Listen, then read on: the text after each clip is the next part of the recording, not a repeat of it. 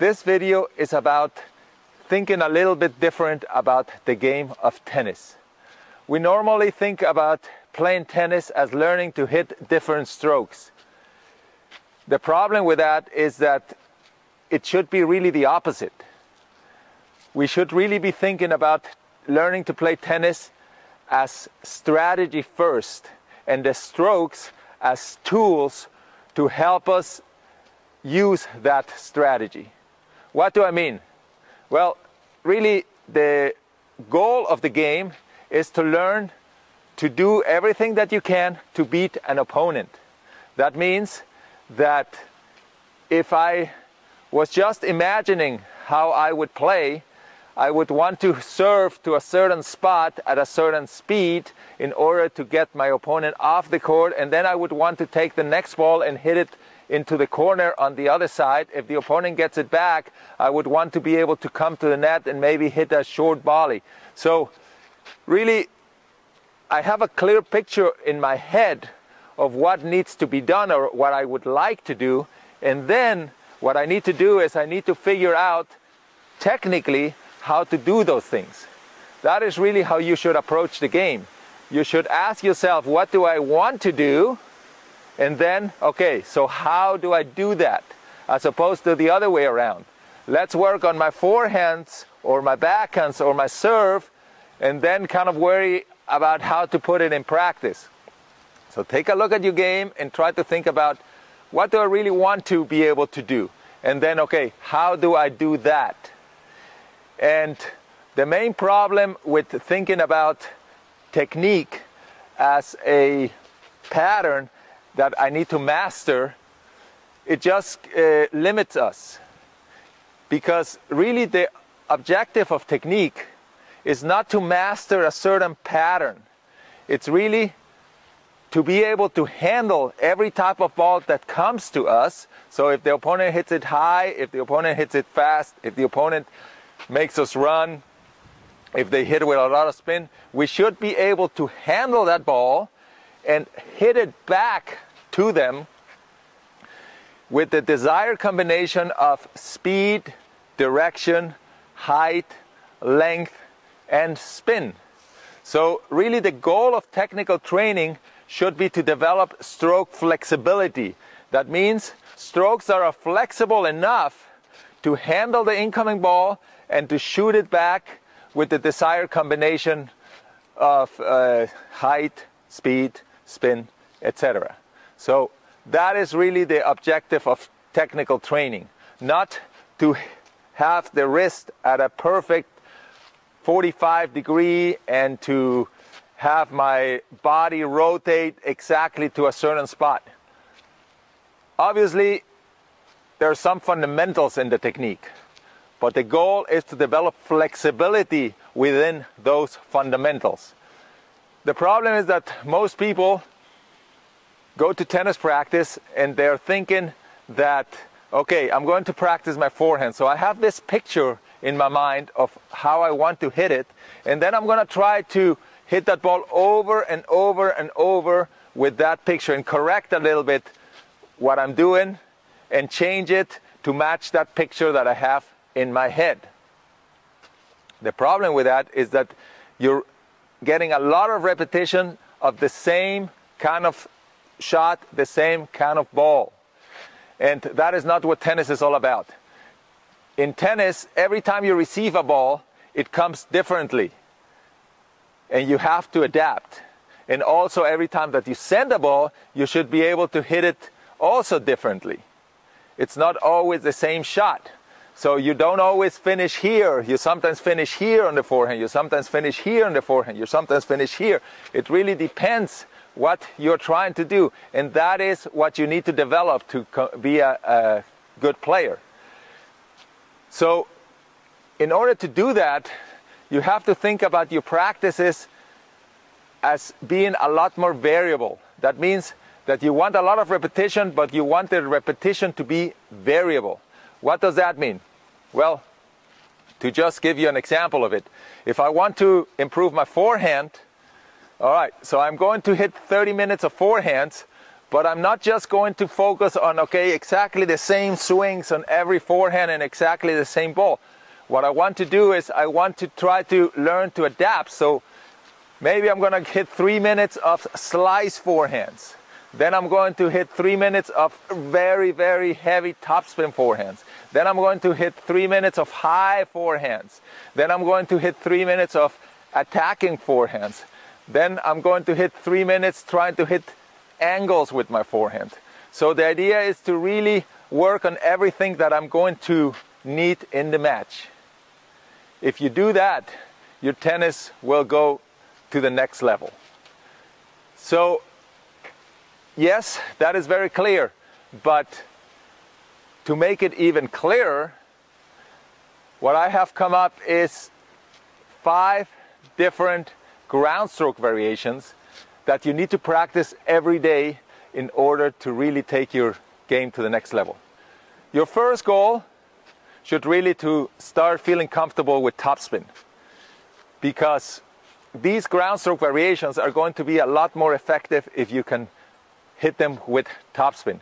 You can practice them with slice, or you can practice them hitting the ball flat, but they are going to be a lot more effective with topspin. So if you're not comfortable with topspin, I would suggest that that would be the first thing that you should really practice. You should really practice hitting a flat ball, one with a little bit of topspin, then one with a lot of topspin. And then once you feel comfortable with that, then work on these 5 variations. What are these variations? Well, the first thing that you need to be able to do is you need to be able to hit consistently at a good pace. What does that mean? That means that, to me, I use the number 8. I need to make 8 balls in a row. That is my consistency. That is what I'm shooting for. Why 8 balls and not 20 balls?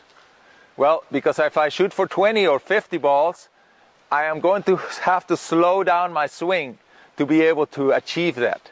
What I want to do is I want to try to find that thin line on every practice to where I'm pushing myself to hit the ball hard, but I'm still consistent. So if I am trying to rally with somebody and missing every 3rd ball, then I need to do something different.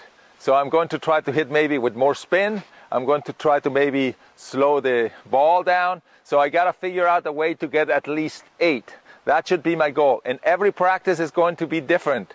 Some days I'm going to feel great hitting the ball fast and getting 8, no problem. And some days I'm going to struggle. So I have to adjust.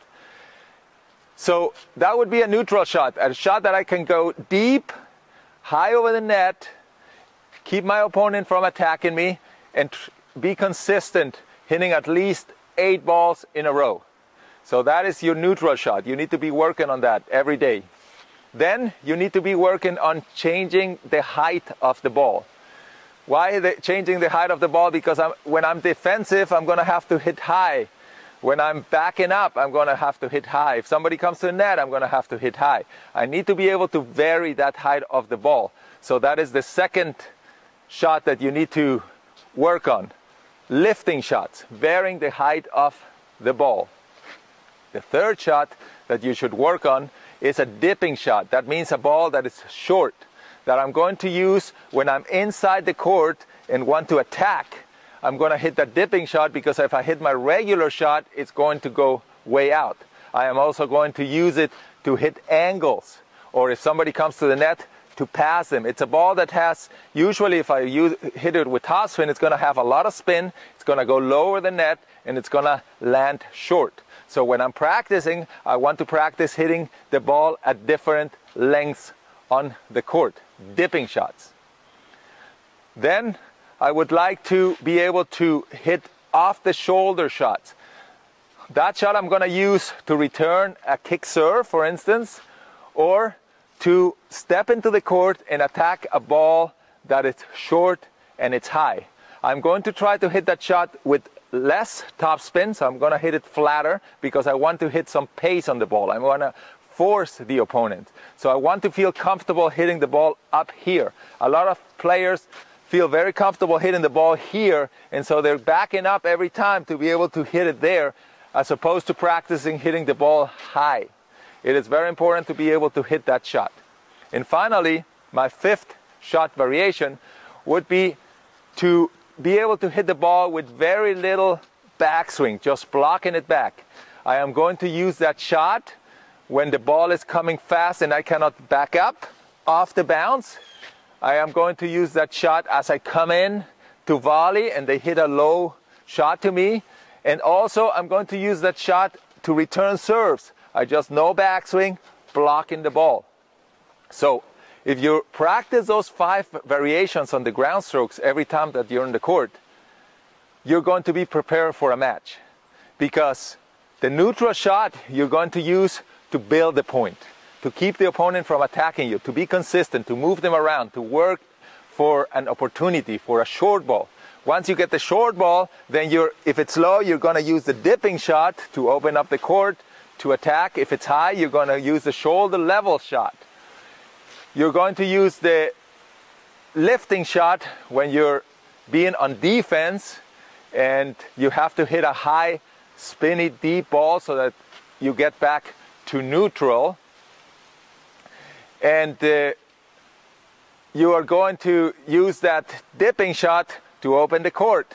So basically, neutral shot, build a point, shoulder level shot when you can attack, lifting shots anytime that you're on defense or changing the pace of the ball, dipping shots for passing shots, approach shots, opening angles, and then blocking shots to control the pace of the opponent.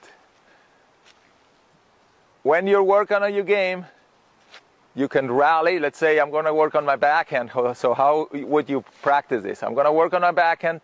So I'm going to work on my neutral shot for a while. I'm going to be consistent and I'm going to try to accelerate, at least get 8 balls deep into the court there. Okay, now let's change it up. So now let's work on our lifting shot. So we're both going to hit nice and high balls.